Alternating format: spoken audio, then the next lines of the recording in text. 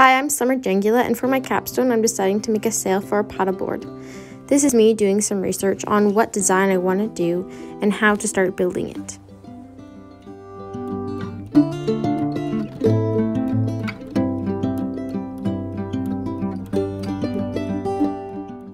I found some different types of designs of sails I could use, but this is the one that I'm going to try and do. So the first thing I did is I went to Home Depot and tried to get my supplies ready.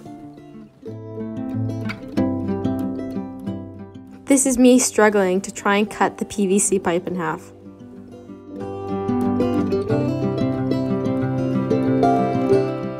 I didn't record where I got the bag, which I'm going to be using for my sail, but I decided to lay out all my parts and get it ready. I used a plastic bag for the sail because I decided that I want to have it clear so you could see where you're going. I was going to use a tarp, but then I decided that this is a better option. I laid out all the items that I needed to get a better picture of what I'm working with. I then started by sewing. I needed to sew the edges to make sure that the small PVC pipes wouldn't move. I also haven't sewed since grade 8, so this is me learning how to thread the bobbin and then put the thread through the machine. I also wanted to practice on something before I started on my sail, so I got this piece of plastic and I tried a few times to see if it would work.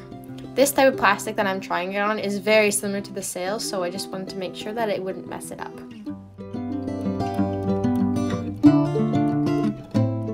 I found a piece of wood so that I could draw a straight line so I could sew through that line.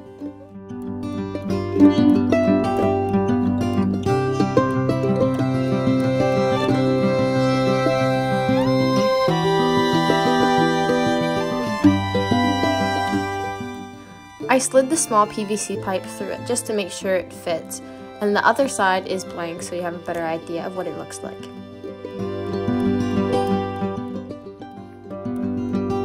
The small PVC pipe had to be cut though to the length of the sail, so this is me cutting off the amount I need.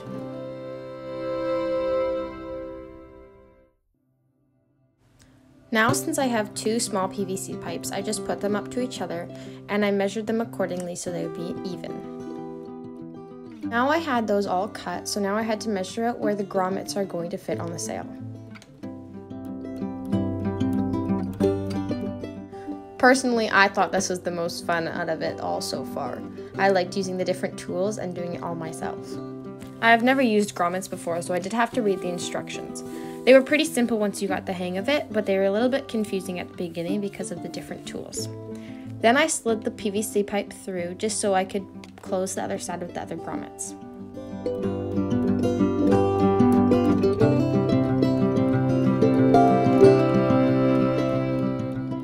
Again, this is me marking out where the grommets will be on the other side of the sail now. And this is me also putting them in.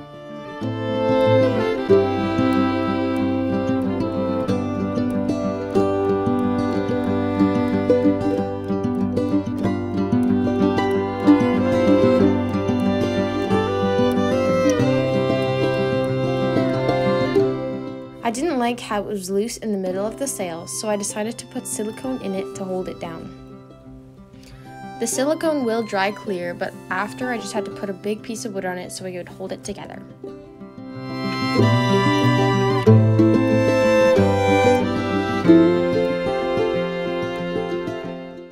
And here I did the exact same thing to the other side. It does take a few hours to dry completely, so the wood will be on it for the rest of the video.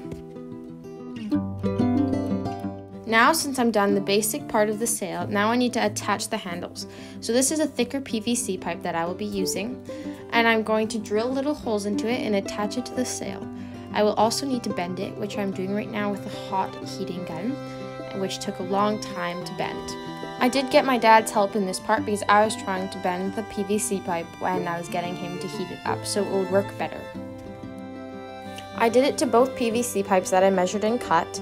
It did take a while, but after it worked great.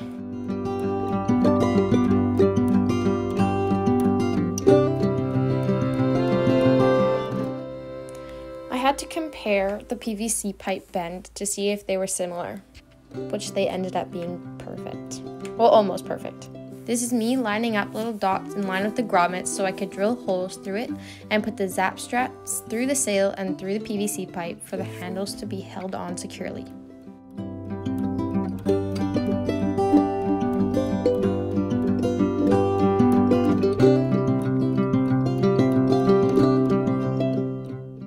I did the exact same thing to the other side, but I realized on the first side I did that I drilled the holes the wrong way. So this way I am drilling the holes sideways through the PVC pipe so it would hold attached to the sail a bit better.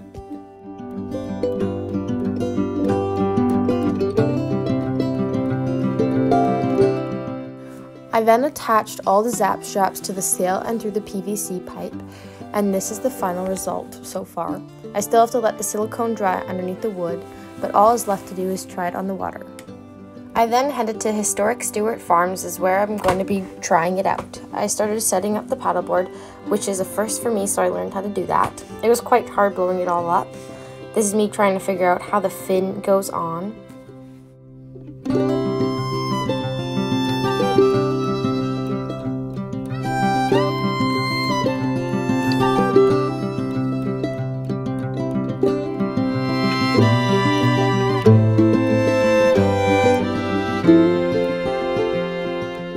This is where I was launching off of and where my father was going to help me record from.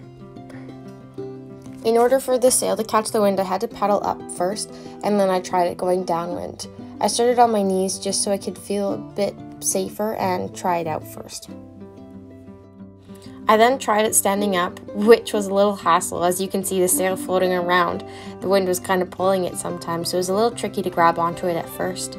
But then I got the hang of it. I went back onto my knees a bit, and then I just kept trying standing up on knees.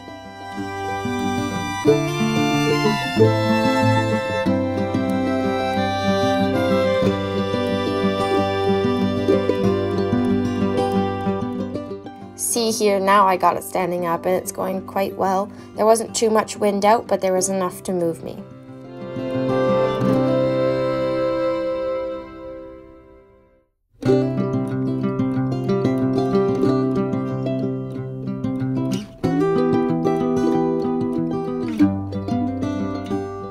One thing that I missed that I should have done was check the tide. The tide was very far out. As you can see, I'm walking literally in the middle of the channel / river thing, and it was quite a hassle getting out there, but then once you're in the middle, it was all good. This is me just deflating it, trying to pack it up and getting ready to go. So overall for my capstone, I learned a lot of things. I learned that next time if I ever would make a sail, I'd make it bigger for the paddleboard. It did catch wind, but I think it didn't catch enough wind. I learned how to inflate the paddleboard and set it all up, so next time I want to go paddleboarding I can, and I will have no problem with that. I also learned to always check the weather and tides before you go out in the water, because if not, it can go wrong. I learned a bunch of things about like construction and like making projects and what tools I need to use and what material I need to use. I definitely think using the plastic bag, the garbage bag, was a good idea for the sail, because if it was a tarp, I wouldn't see where I was going, and I almost hit the ground. So I really think that using a clear plastic bag worked well. Also, when I was making my sail and I said how I wanted to make it bigger, the next time I'd also want to use something else to hold it upright, because me holding with my arms, it did work, but it won't be the best. I think resting it on something would work better, because after a while my arms did get sore, and especially because the wind was pulling it, it made it a lot heavier as well. So next time I'd make the sail bigger and I'd try and rest it on something, or maybe attach to the board somehow. But that's everything. I learned a lot of things and I had a great time doing it. I loved trying it out. And yeah, thank you for listening to my capstone.